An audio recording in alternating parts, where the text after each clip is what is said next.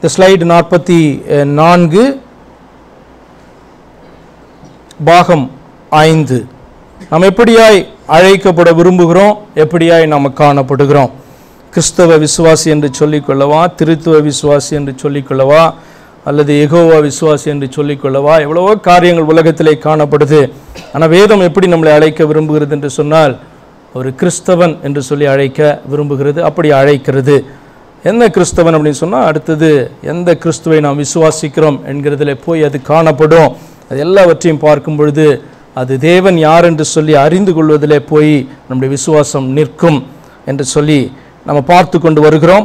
இப்போ இந்த நாளிலும் பார்த்தீங்க அப்படின்னு சொன்னால், ஒரு காரியத்தை உங்களுக்கு கொண்டு வருகிறேன். என்ன திருத்துவ போதனை, ட்ரினிட்டி டீச்சிங் என்ன சொல்லுகிறது என்று சொல்லி, பிதா, குமாரன், பரிசுத்த ஆவி என்கிற சொற்கள் தேவனை குறிக்கிறதான வார்த்தைகள் அல்லது காரண பெயர்கள்.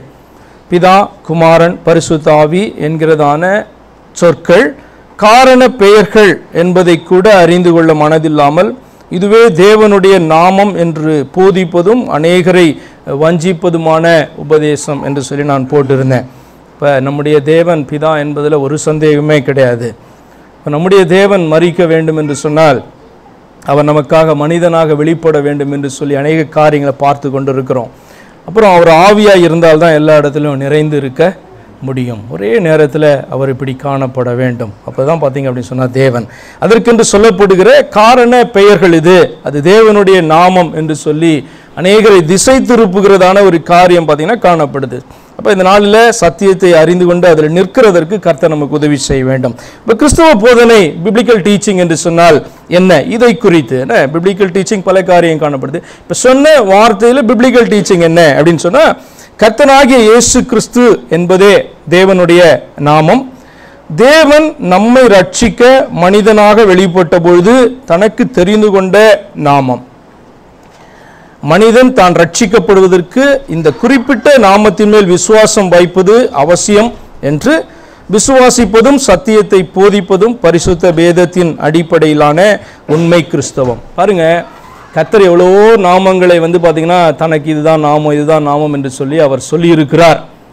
இருக்கிறேன்னு சொல்லியிருக்காரு, இருக்கிறவராகவே இருக்கிறேன்னு சொல்லியிருக்கிறாரு, நான் மட்டுமே தேவன் என்று சொல்லியிருக்காரு, நான் தான் ரட்சகன் சொல்லியிருக்கிறாரு, என்னுடைய பெயர் யெகோவா என்று சொல்லியிருக்கிறாரு, ஆபிரகாமின் தேவன் அப்படின்னு சொல்லியிருக்காரு. இப்படியெல்லாம் கூப்பிடலாம் நீங்கள் சொல்லியிருக்காரு. அப்புறம் ஜனங்க பார்த்தீங்கன்னா அவருக்கு பல பெயர்கள் என்ன பண்ணாங்க, வைத்தார்கள். இப்போ கொஞ்ச நேரத்துக்கு முன்னாடி சொன்னேன், ஜெபிக்கும் பொழுது மோசே ஜெபத்தை கேட்கிறவரே என்று சொல்லி தன்னுடைய ஜெபத்தை ஆரம்பிக்கும். அப்படின்னு என்ன அர்த்தம்? அவர் ஜெபத்தை கேட்கிறவர்னு சொல்லி ஒரு பேரை அவருக்கு வச்சான். அதே போல பார்த்தீங்கன்னா எல்ரோயி என்று சொன்னால் காண்கிற தேவன். தன்னை அவர் காண்கிறார் என்கிற உணர்வை பெற்ற ஆகார் அவரை பார்த்து சொன்னால், நீர் என்னை காண்கிற தேவன். அப்படி ஜனங்கள் அவருக்கு அநேக பெயர்களை வைத்தார்கள். எல்லாமே நல்லது, எல்லாமே காரணத்தை கொண்டு வைக்கப்பட்ட பெயர்கள், காரண பெயர்களாய் காணப்படுது. அப்ப காரண பெயர்கள் பல உண்டு. அவருக்கு ஆயிரக்கணக்கான பெயர் வேதத்தில் உண்டு. ஆனால் ஒரு குறிப்பிட்ட பெயரை, நாமத்தை நாம விசுவாசிக்க வேண்டும் என்று சொல்லி வேதம் நமக்கு சொல்லி கொடுக்கிறதுனுடைய அவசியத்தை நீங்க புரிந்து கொள்ளணும். பிதா, குமாரன், பரிசுத்தாவின் சொல்றது தப்பு கிடையாது. அது தேவனுடைய காரண பெயராய் இருக்குது.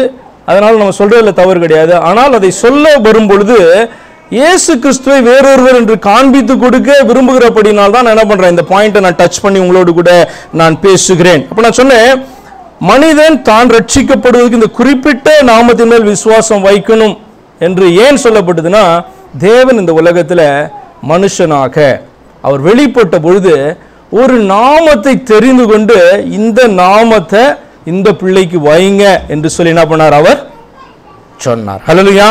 தேவன் கட்டளையிட்டதுனால பாத்தீங்க அப்படின்னு சொன்னா, மரியாளிடத்துல பிறந்த அந்த பிள்ளைக்கு இந்த நாமம் வைக்கப்பட்டது. அவர் கர்த்தர் என்றும் ரட்சகர் என்றும் கிறிஸ்து என்றும் இயேசு என்றும் அவர் சொல்லப்பட்டார். இதுல பாத்தீங்கன்னா பெயர் என்ன அப்படின்னு சொன்னா இயேசுதான். மற்றதெல்லாம் அவர் யாருன்னு கண்டுபிடிச்சிக்கிறதுக்காக சொல்லப்பட்டதான காரியம். என்ன?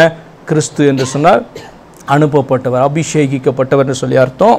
கர்த்தர் என்று சொன்னால் நம்முடைய தேவனே நமக்காக இறங்கினார் என்று சொல்லி அர்த்தம்.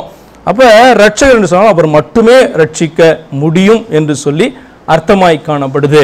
அப்ப அதனால பாத்தீங்க அப்படின்னு சொன்னா, இந்த குறிப்பிட்ட நாமத்தின் மேல விசுவாசத்தை வைப்பது கிறிஸ்தவர்களுக்கு மிகவும் முக்கியமான ஒரு காரியம். சரி, நித்திய பிதாவாகிய தேவன் நமக்காக குமாரனாக வருவார் என்று பரிசுத்த வேதாகமம் தீர்க்க தரிசனமாக முன்னறிவித்த வார்த்தை பார்த்தீங்கன்னா 2000 வருஷத்துக்கு முன்பாக நிறைவேறியது. ஏசாயா 9ஆம் அதிகாரத்தில் போயிட்டு நீங்க 6வது வசனத்தை நீங்க அப்புறம் வாசிச்சு பாருங்க. நான் சொல்லியிருக்கேன், அந்த வசனத்தில் கர்த்தர் 2000 வருஷத்துக்கு வருவதற்கு முன்பாக பேசின வார்த்தை என்னன்னா, நித்திய பிதாவா இருக்கிற நம்முடைய கர்த்தராய் இருக்கிறவர் யெகோவா எனப்படுகிறவர் குமாரனாக அவர் வருவார் என்று சொல்லி பரிசுத்த வேதாகமம் தீர்க்க தரிசனமாய் முன்னறிவித்தது. அது 2000 வருஷத்துக்கு முன்பாக நிறைவேறியது. ஆதலால் தான் பார்த்தீங்கன்னா இந்த வசனங்கள் இப்படியாய் சொல்கிறது. என்ன? மத்தேயு 1:21 முதல் பகுதி, அவள் ஒரு குமாரனை பெறுவாள், அவருக்கு இயேசு என்று பெயரிடுவாயாக என்று சொல்லி ஒரு குறிப்பிட்ட நாமத்தை குறித்து அந்த இடத்துல பேசுகிறது. லூக்கா 2ஆம் அதிகாரம் 11வது வசனம், இன்று கர்த்தராகிய கிறிஸ்து என்னும் இரட்சகர் உங்களுக்கு தாவீதின் ஊரிலே பிறந்திருக்கிறார் என்று சொல்லி பார்த்தீங்கன்னா அந்த வசனம் சொல்லுது. என்னன்னா, இன்று கர்த்தராகிய கிறிஸ்து என்னும் இரட்சகர் உங்களுக்கு தாவீதின் ஊரிலே பிறந்திருக்கிறார். நன்றாக நீங்க புரிந்து கொள்ளணும், இரட்சகர் என்று சொன்னால் அது நம்மளை உண்டாக்கின தேவன் மட்டுமே நம்மளை ரட்சிக்க முடியும். ஏனென்று சொன்னால் ஏசாயா 43ஆம் அதிகாரத்தில் நம்ம இப்படி வாசிக்கிறோம். என்ன அப்படின்னு சொன்னால், நானே இரட்சகர், என்னை அல்லாமல் வேறொரு இரட்சகர் இல்லை, அவர் இல்லாமல் ரட்சகர். அப்ப அந்த சொன்னவர் தான் என்ன பண்ண முடியும், நம்மளை ரட்சிக்க முடியும். அப்ப இயேசு வேறொருவர் என்று சொல்லி காண்பித்து கொடுக்கிற எல்லா உபதேசமுமே அது பிசாசினாலே உண்டானதான உபதேசம் என்பதை நீங்க புரிந்து கொள்ள வேண்டும். அதுல இருக்கிறதான விஷயம் அதுதான். அப்புறம் பாருங்க, அப்போஸ்தலர் 4ஆம் அதிகாரம் 12வது வசனம், அவராலே அன்றி வேறொருவராலும் ரட்சிப்பு இல்லை, நாம் ரட்சிக்கப்படும்படிக்கு வானத்தின் கீழெங்கும் மனுஷர்களுக்குள்ளே அவருடைய நாமமே அல்லாமல் வேறொரு நாமம் கட்டளையிடப்படவும் இல்லை. பாருங்க, எத்தனையோ ஆயிரம் நாமங்கள் தேவனுக்கு பார்த்தீங்கன்னா சூட்டப்பட்டது, அல்லது அவரே இது என்னுடைய நாமம் என்று சொல்லி இருக்கிறார் என்று வேதத்தில் வாசிக்கிறோம். ஆனால் இந்த வசனம் எப்படி ரொம்ப ஸ்பெசிஃபிக்காக சொல்லுது அப்படின்னு சொன்னால், அவராலே அன்றி அப்படின்னு சொன்னால் அந்த ஒருவராலே அன்றி வேறொருவராலும் ரட்சிப்பு இல்லை, நாம் ரட்சிக்கப்படும்படிக்கு வானத்தின் கீழங்கும் மனுஷர்களுக்குள்ளே அவருடைய நாமமே அல்லாமல் வேறொரு நாமம் கட்டளை. அப்ப அந்த குறிப்பிட்ட நாமத்தை அறிந்து கொள்வது மாத்திரமல்ல, அந்த குறிப்பிட்ட நாமத்தை விசுவாசிப்பது நம்முடைய ரட்சிப்புக்கு மிகவும் அவசியமான ஒரு காரியம், சிந்திக்க வேண்டிய காரியம். பரிசுத்த வேதாகமம் கர்த்தராகிய இயேசு கிறிஸ்துவை பின்பற்றும்படியும் அவரை சுவிசேஷமாய் அறிவிக்கும்படியும் நம்மளை அழைக்கிறது. வேதத்தில் இல்லாத திருத்துவ தேவன் என்று சொல்லப்படுகிற அந்நிய தெய்வத்தை, நான் ஏன் திரும்ப அந்நிய தெய்வம் சொல்றேன்னா, வேதத்தில் இருக்கிற ஒரு பெயரை எடுத்துக்கொண்டு அந்நிய தெய்வத்தை உள்ள கொண்டு வந்துட்டாங்க. பிதாகுமாரன் பரிசுத்தாவி தவறே கிடையாது, கர்த்தரை சொல்லுகிற வார்த்தை.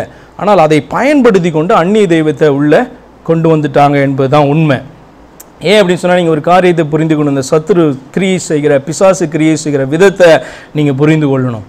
என்ன அப்படின்னு சொன்னால், உங்களே ஏமாத்துறதுக்கு, அல்லது இந்த வேதத்தை விசுவாசிக்கிறவர்களை ஏமாத்துவதற்கு, அல்லது தேவனை தேடுகிறவர்களை ஏமாத்துவதற்கு பார்த்தீங்கன்னா அவன் பயன்படுத்துகிறதான விதம் ரொம்ப அதுதான் ஏமாற்றப்படுது, சீட்டிங் அல்லது டிசீவிங்ன்றதை நீங்கள் புரிந்து கொள்ளணும். என்ன அப்படின்னா, இப்போ உங்களுக்கு பொய் பிடிக்குமா உண்மையை பிடிக்குமா அப்படின்னு கேட்டால் நீங்கள் என்ன சொல்லுவீங்க? யாருமே பார்த்தீங்கன்னா பொய் பேசுகிறவங்க கூட எனக்கு பொய் பிடிக்கும்னு சொல்ல மாட்டான். அப்போ பிசாசு பார்த்தீங்கன்னா பொய்யை நான் பேசுகிறேன்ட்டு வரமாட்டான். என்ன பண்ணுவான்? உண்மையை பேசுகிறேன், சத்தியத்தை பேசுகிறேன் அப்படின்னு சொல்லி தான் என்ன பண்ணுவான்? அவன் வருவான் என்பது புரிந்து கொள்ளணும். அதே மாதிரி தான் பார்த்தீங்க அப்படின்னு சொன்னால், உங்களுக்கு பரிசுத்தம் பிடிக்குமா பாவம் பிடிக்குமான்னு கேட்டால் நம்ம என்ன சொல்லுவோம்? கண்ணை மூடிட்டு சொல்லுவோம், எனக்கு பரிசுத்தம் தான் பிடிக்கணும். அப்போ பாவம் செய்யின்னு சொல்லிட்டு பிசாசு உங்ககிட்ட என்ன பண்ண மாட்டான்? நிற்க மாட்டான். ஆனால் பரிசுத்தமாக இருக்கிறதுக்கு இதெல்லாம் வழி என்று சொல்லி என்ன பண்ணுவான்? வேதத்தில் இல்லாததை அவன் காண்பித்து கொடுப்பான். அப்படின்னு சொன்னால் நீங்கள் என்ன பண்ணுவீங்க? எளிதாக, பரிசுத்தமாகிறது, பரிசுத்தம் ஆண்டவருக்கு பிரியும், அப்ப வேதத்தில் இல்லாம எப்படியெல்லாம் பரிசுத்தமாக இருக்கு அப்படின்னு சொல்லிட்டு நீங்க முயற்சி போட்டீங்களோ அதெல்லாம் பயங்கரமான பாவம். என்ன அப்படின்னு சொன்னா, ஆண்டவருக்கு விரோதமான பகையாய் அது மாறிவிடும். அப்ப பிசாசு வரும்பொழுது அவன் பாத்தீங்கன்னா உங்களை பயமுறுத்தி கொண்டு வர்றது பாத்தீங்க அப்படின்னா கண்டுபிடிச்சிருவீங்க. அவன் பாத்தீங்கன்னா பொய் பேசுறான் அப்படின்றது உங்களுக்கு தெரிஞ்சா நீங்க என்ன பண்ணுவீங்க? கண்டுபிடிச்சிருவீங்க. சத்தியத்தை தான் பேசுறேன் அப்படின்னு சொல்லி வருவான், நான் பரிசுத்தத்தை உனக்கு சொல்லி கொடுக்குறேன்னு சொல்லிட்டு வருவான். இப்படிதான் பாத்தீங்கன்னா நாம விரும்புகிற காரியத்தை வைத்து நம்மளை ஏமாற்ற அவன் விரும்புவான். அப்ப வேதத்தில் உள்ளதான வசனங்களை வைத்து கொண்டு என்ன பண்ணுவான்? இந்த வசனத்தினுடைய அர்த்தம் இதுதான் என்று சொல்லி என்ன பண்ணுவான், காண்பித்து கொடுக்க அவன் வருவான். அப்போ வேதத்தில் இருக்கிறதான வசனத்தை, வேதத்தில் இருக்கிறதான வசனம் தான் நமக்கு பதிலை கொடுக்க வேண்டுமே ஒழிய இன்னொரு மனுஷன் வந்து இதுதான் இதுதான் என்று சொல்லிக் கொடுக்க வேண்டிய அவசியம் கிடையாது. நானும் வேதத்தில் இல்லாத ஒரு காரியத்தை உங்களுக்கு நான் சொல்லுவேன் என்று சொன்னால் நீங்கள் எனக்கு செவி கொடுக்க வேண்டிய அவசியமோ நம்ப வேண்டிய அவசியமோ இல்லை. ஆனால் நான் வேதத்தில் இருப்பதை சொல்லிக் கொடுப்பேன் என்று சொன்னால் உங்களுக்கு வேற வழியே கிடையாது. நீங்கள் அதை என்ன பண்ணணும், நம்பிதான் ஆக வேண்டும் இல்லையா? சரி, அப்போ எச்சரிக்கை என்னன்னா, காலம் காலமாக அநேக கிறிஸ்தவ சபைகளில் நம்பப்பட்டு கொண்டிருக்கிற திருத்துவம் என்கிற கள்ள உபதேசமானது வேறொரு இயேசுவையும் வேறொரு சுவிசேஷத்தையும் வேறொரு ஆவியையும் கூட பவுல் அப்படி சொல்றார் அறிமுகப்படுத்தி அநேகர் அதை விசுவாசிக்கும் வைத்திருக்கிறது. கிறிஸ்தவர்களை வஞ்சனையிலிருந்து தப்பி வேத வசனத்துக்கு திரும்புங்கள். இயேசு கிறிஸ்துவே மெய்யான தேவனாகிய கர்த்தர் என்பதை அறிந்து கொள்ளுங்கள். அவர் வருகை சமீபமாய் இருக்கிறது. ஆமென். ஹல்லேலூயா.